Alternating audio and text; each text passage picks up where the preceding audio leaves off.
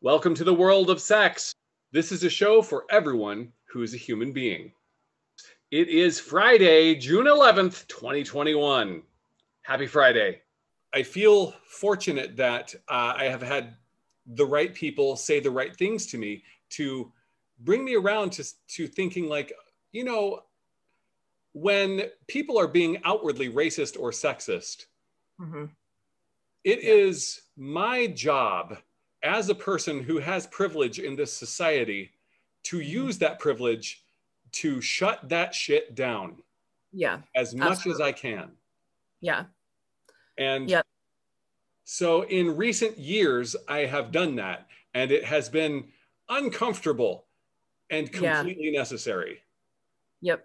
Because these people are being attacked that are having slurs or racism or sexism hurled at them.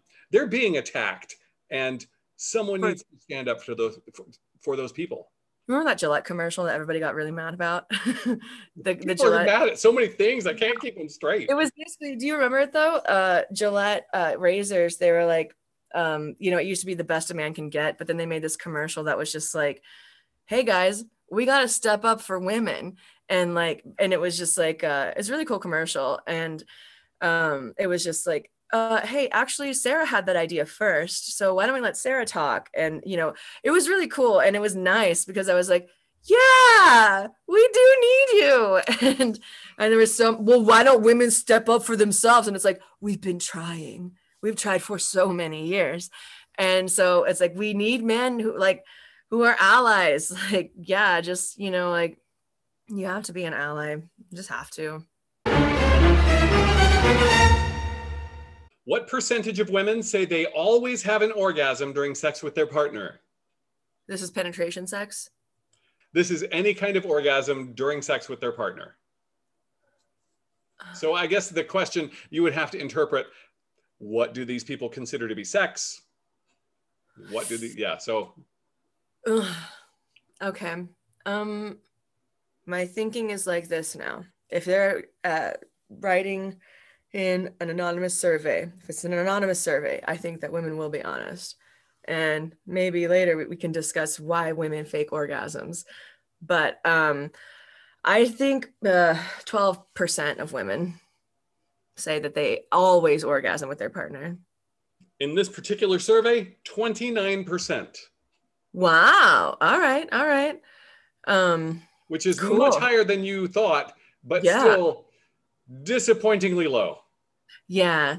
Well, and I think though, honestly, like for guys, they're always going to have an orgasm, probably pretty much always. Like whatever, if there was a guy's version of it, I'd say like 90% of guys say that they always have an orgasm.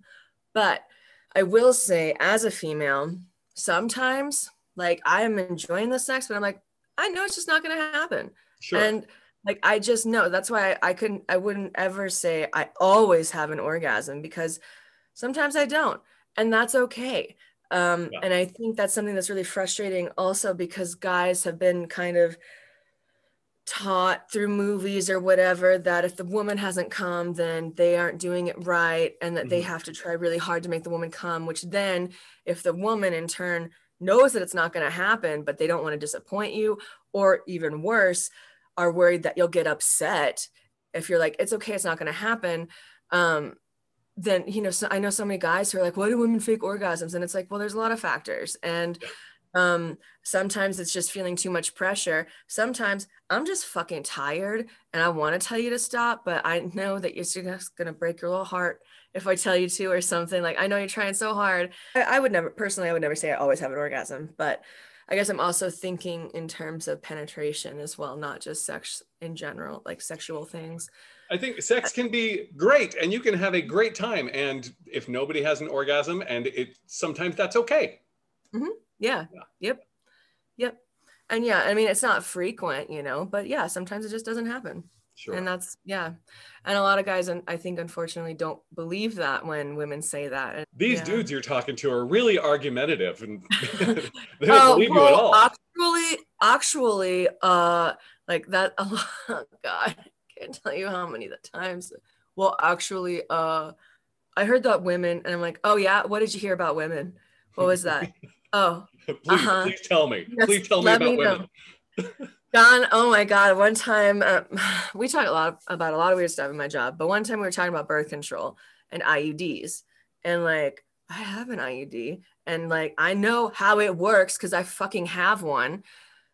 I was interrupted so many times trying to educate about the IUD by all the guys I work with. I was so mad. I was so mad because I was like, y'all, you're saying no, that's not how it is. That is not correct. That is not, no, no. But I just had to, I just gave up because I was so angry. I was like, you guys, actually, I actually know like a lot of cool guys, you know. But then they're just those, I don't know, some days I feel like they just, I think it's men also have hormones, you know. Did you know that, John? Men also have hormones. And I've I experienced honestly, one or two of them. yeah, and I think honestly, guys also experience like not a PMS, obviously, but just certain days where the testosterone's a little higher, and they're like, they got some stuff. I also know about birth control. I will tell you. And I'm like, okay, cool, buddy. All right. Sometimes the stubbornness is just so pervasive, and the unwillingness to listen is just everywhere, and you just get tired of combating it. I'm more than willing to try to kind of maybe help them see a different side of things, or at least the way that I think about things. And I think trying to communicate on that kind of level can really help kind of negate some stubbornness and that kind of thing. Because nobody wants to be told that they're dumb.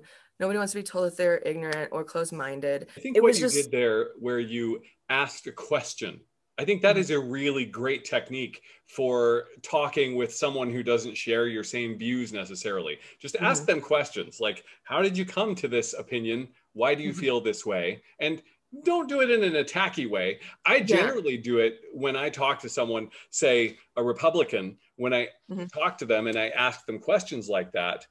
More often than not, they don't have a reason for thinking that way, and they kind of get pissed off and they start spouting off talking points.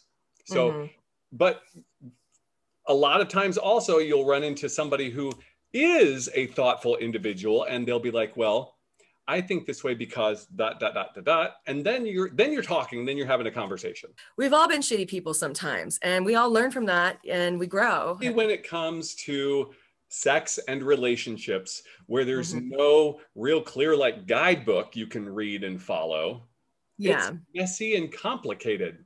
And everyone's different. Yeah. Everyone is different.